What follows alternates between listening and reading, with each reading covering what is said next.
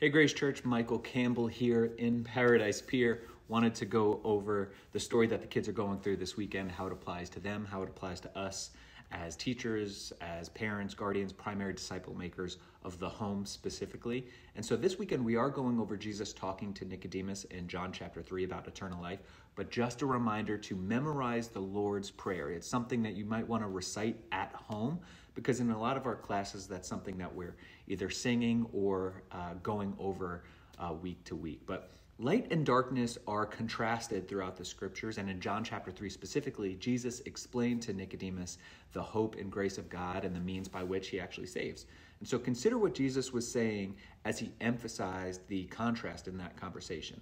So in John chapter 3, Jesus said, "This is the judgment. The light has come into the world, and people loved darkness rather than light, because their deeds were evil. For everyone who does evil hates the light and avoids it, so that the deeds may not be exposed. But anyone who lives by the truth comes to the light, so that his words may be shown to be accomplished by God."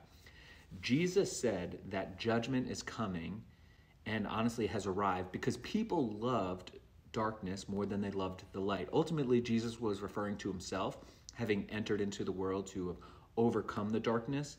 But as John 1 says, he was not recognized as the light, even by his own people, right? And so some 2,000 years later, the question is, do we too love darkness, or have we truly received the light? How can we know? Jesus actually helps us answer that question.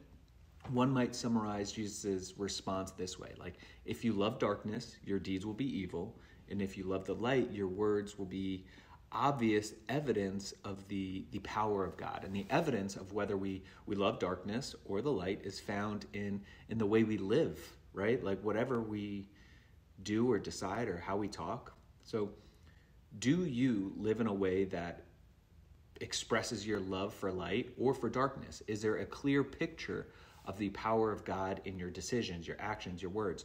Do people see the work of God and hear of his power when they interact with you? It's easy to answer these important questions with aspirations, but we can't convince God of what is not true, right? And even further, our aspirations mean nothing without a deep dependence on God's transformation for our lives. Though we find evidence of what we love and how we live, ultimately, God looks at the heart, and our lives will be evidence for loving God above all else. And in our faithful pursuit of the light, the evidence will show for itself. And it's not the works and the behavior that saves us, but it is a proof and a response of that saving work of God so that we can live through the light. And again, these are some of the things that we're going through in our classes on Sundays and Wednesdays, but you'll notice on the rest of the thread some memory verses, discussion questions, and some topics to go over as a family.